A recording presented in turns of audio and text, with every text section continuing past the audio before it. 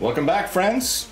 We are here again. Yes. With another beer and another video. Yes. The beer today is Legal Remedy Brewing Company. They're down in Rock Hill, South Carolina. Yep. And this one is called World Court Mocha Blonde Stout. Sounds good. Awesome. And then with a Mocha Blonde Stout, even though we thought it, you know, dark side, but My Bloody Valentine, to hear knows when.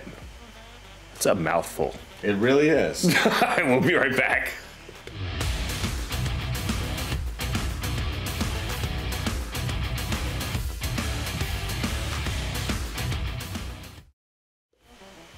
Okay, folks, we're going to jump right into this beer from Legal Remedy. So you know My Bloody Valentine better than I do, right? Yes, they are shoegazer music. Okay. And I believe this album came out in '91. It's kind of a famous album called Loveless. And this is one of the tracks on there.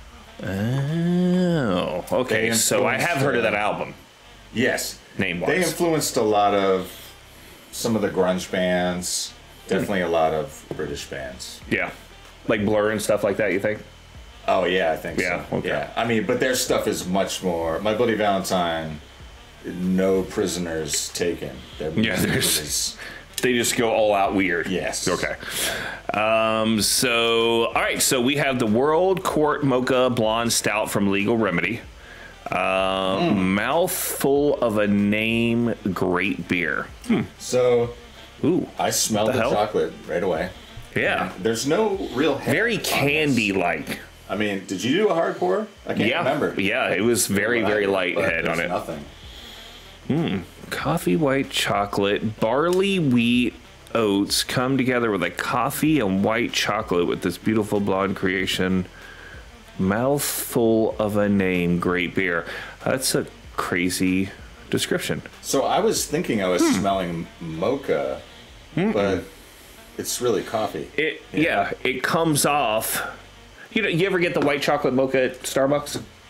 Yeah, but white chocolate technically isn't chocolate. It's a white candy. It's whatever the hell that is. I can't remember what it's called. But it's like a fake chocolate. But it's very sweet smelling. It smells like a candy and coffee. Like if you're having, like if you're one of those people that likes to have chocolate and coffee together, kind of what you pick up on. But I would say one of those fancy Lindor truffles dropped into coffee. That's what it kind of. I thought you were talking about lint. No. It's sort of like a lint trap. No, like a lint trap. Like, you know, what you dig out your belly button. So yeah, if you took one of those white chocolate Lindors into a coffee, that's what it smells like to me. Yeah, absolutely. It's a weird, I don't know, weird combination, but smells good.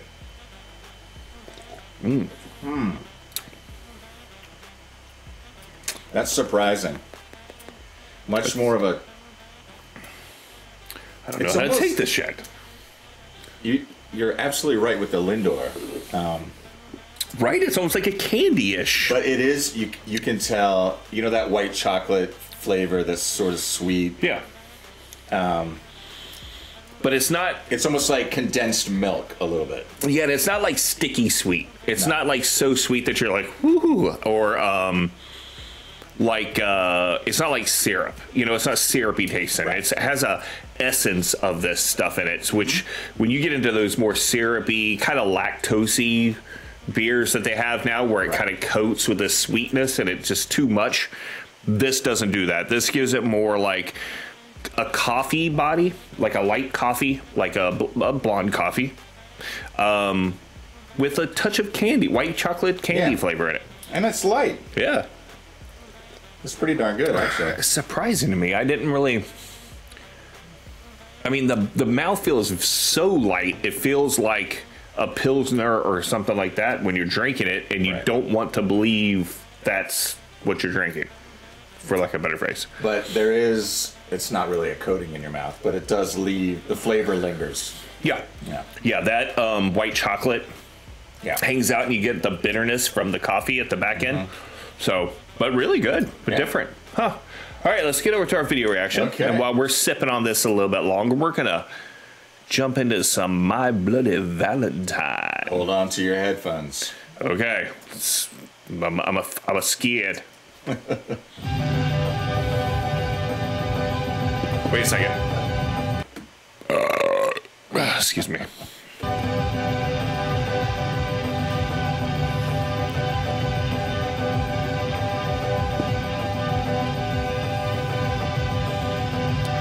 I thought this was a record company logo thing that was going to start. I was wrong.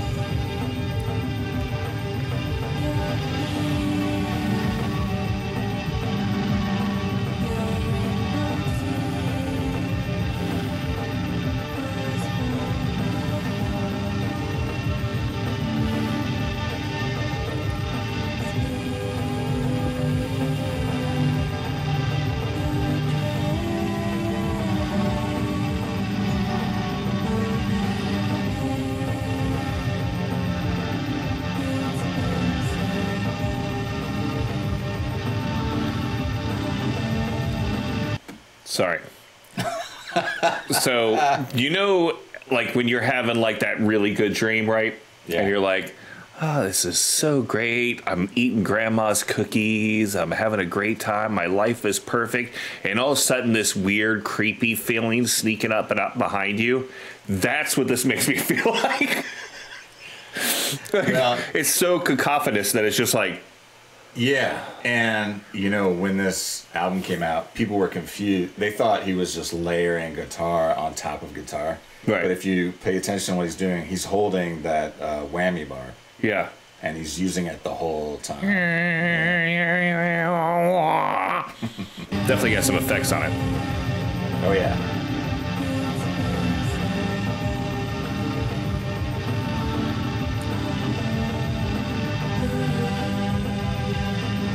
See?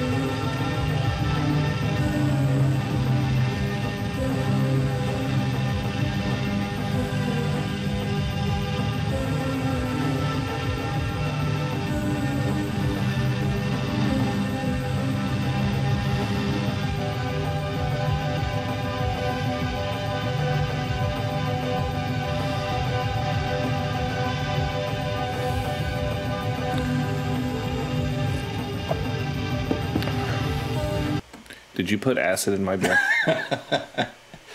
This reminds me of, there's some musicians that are like musicians. Yeah. Right? Like they influence a whole bunch of people. Yes. But they don't necessarily get A following. Right. They never get a following. Now, My Bloody Valentine had a massive, critical acclaim. Yeah. Right? It's that kind of band. And there was a time in my life where I had this on repeat all the time. But Yeah. the first time I heard it, I thought my cassette was being eaten by the tape deck. I don't think it's working anymore. I ejected it multiple times to check.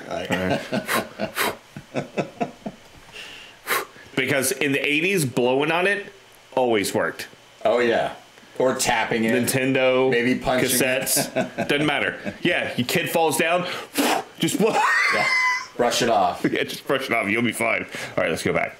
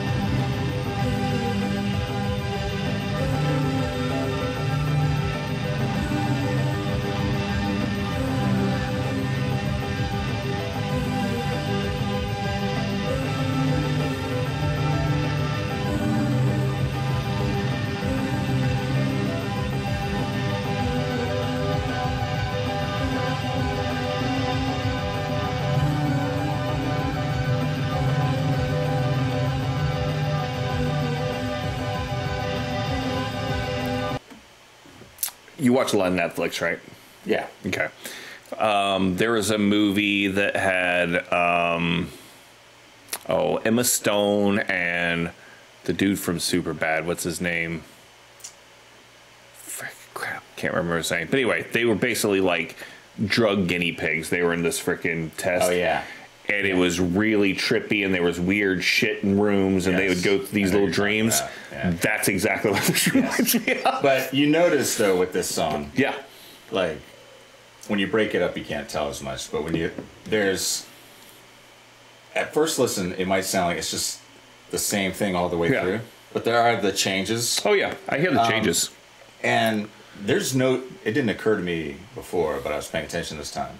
The drums are almost non-existent. No. They're so buried. There's something, but it's just a touch. It almost sounds like bongos in the background on occasion. Yeah. But it's like muffled. It's put under a heavy compression. So everything's just like pushed down. But the guitars, I don't know. It's not just him playing guitar. No. There's like a synth. There's like the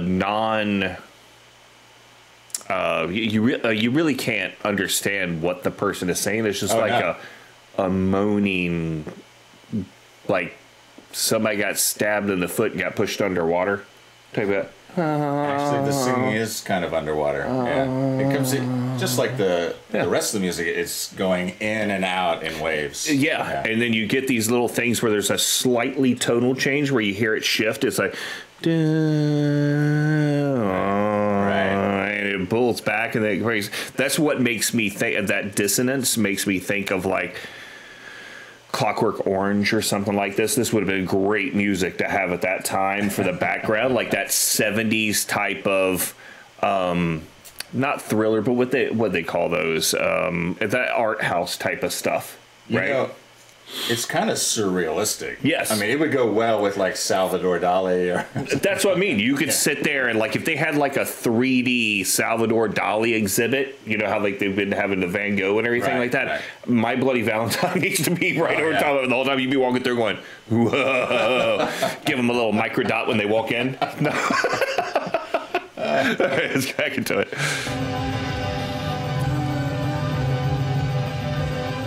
Look at all the colors, man.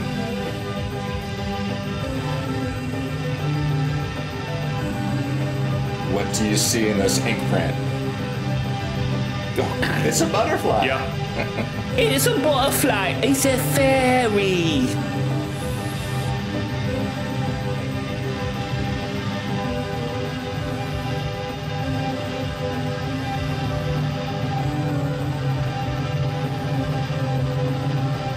Yes, I will do this for you. I know. You feel like you're in a meeting for a new cult. Like, yeah, it's like this is how the people joined that Doomsday cult where they all thought they were going to space. This is the video they played for. I'm gonna go buy some Nikes now. Get my tracksuit. Give me my tracksuit. I'm ready to go. Looks like a uterus. It kind of does. Right there.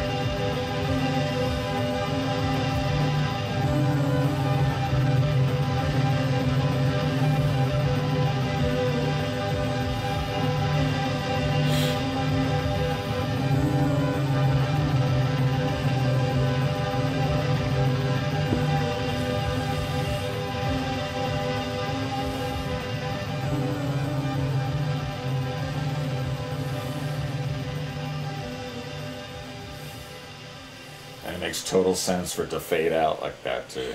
Yeah, because any other way, it would probably it would the flavor would just kind of it would change.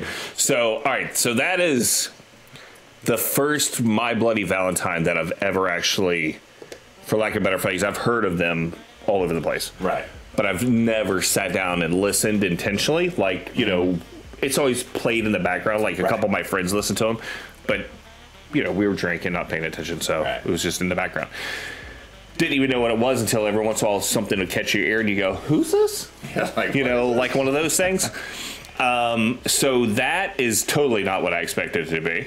And it may be the soundtrack for my nightmare tonight. Well, I will say this. It's different. There's a lot Very of weird flavors on that album. Yes. This is definitely the trippy, like it makes me think of the Velvet Underground. Oh, yeah. When they do some of that tripping music. Yeah. You know, the tripping balls. I mean, it's, personally for me, there was a time in my life where I would listen to this album front to back regularly. But now, listening to this, I wouldn't be able to play this in the car. Like, you know what I mean? Yeah, I would get zoned out. Yeah. I would just get lost. And crash into a barrier. Yeah, I'd be like, you know, the people that you drive and you're like, what the hell? They're listening to this. Oh, you would piss off everyone in the car. Somebody behind you like, meh, meh, meh. Move. But there you go. That's your experience with shoegaze. That's the core of shoegaze right there. So I do hear where they can influence some of the groups that came later. Like I do hear Smashing Pumpkins definitely took a lot from that. Yeah. Especially in some of their, like even like today, if you listen to the background overlaying and everything, right, totally see it. But yeah, some of their more like stuff on Gish, stuff like that, you definitely pick it up. So different. Not my bag, but different. I you know, I'm always open to try new stuff, and I know it kind of varies wildly with all their stuff. So British groups typically do that anyhow. Yeah. This is the trippy stuff. There is the noisy stuff. Yeah, where it's like the really nasty guitar stuff. And cacophony. Well, cacophony, dissonance, like really strong, loud, cranked up dissonance. Kind of like Sonic Youth kind of took from them a bit. Okay. Absolutely. That I can handle. But like even Sonic Youth, they went off the rails a few times. You're like, do you just have a blender in the song or whatever the hell they were using in the one song? I can't remember what it's called. And it wasn't until their later albums that they like got more popular traction. They tried. They're like, hey, we got to make a few bucks now. Yeah. So, but well, all right. So, My Bloody Valentine. So that is a great new experience. What about this beer? So, Legal Remedy. If you guys ever to go Rock Hill, I have been there, and I've had a couple of their beers. Not this one in particular. I've had their, what's it called? Pro Bono, I think, is the name of it that I had, which is really good. It's like a stout or a porter. That's a porter. But this one is really different. And I can't explain any different than slightly candied coffee. Yeah. That's a light roast coffee with a Lindor white chocolate dropped in it. Absolutely. That's the perfect description. What I'm going to go for. I can't really add much to that. Yeah, and I think overall it's a different style of beer. I'm not really used to it. The blonde stout is not something you get a lot. So the body is not like a stout at all. It's more like an ale. Okay. So I'm going to give it, just because maybe it's I just don't know. But I'm going to put it right at the 3.5 range, just because I don't know where all these other beers are at. So I'm going to look for some more blonde stouts, and then maybe that'll adjust accordingly. We haven't had a lot of these with chocolate, or we had none with white chocolate. None. I like this. It's light. I could drink more than one of these. Oh, yeah, easy. So I would give it a solid right in the middle, 3.5. 3.5? Okay. Hey, see, look at us. Look at us. Our Menzies are sinking. So, I love it. So, look, guys, so we had Legal Remedies World Court Mocha Blonde Stout. Yep. We had My Bloody Valentine's To Hear Knows When, even though they don't know where they were. And I may not know where I am now. So, but down below, you'll have a link to both. Make sure you guys click on it, because that's the reason why we do the show. We want to expose everybody to new music and new beers around us and beyond. But other than that, we have BEVANA right up here. They deliver beer to you. We have a 10% discount. Look down in the description. You can pick out the beers you want. Little selection. They'll ship it to you. Local craft breweries. Yes. And you can't beat North Carolina. Throw the gauntlet down again. There's so many good beers in this region. Just get it. Oh, and our merch, which you may see popping up at the bottom of the video. If not, there'll be a link to it, and there's also a link on our all social media. Some pretty funny stuff, and we're always working on new designs. So, right.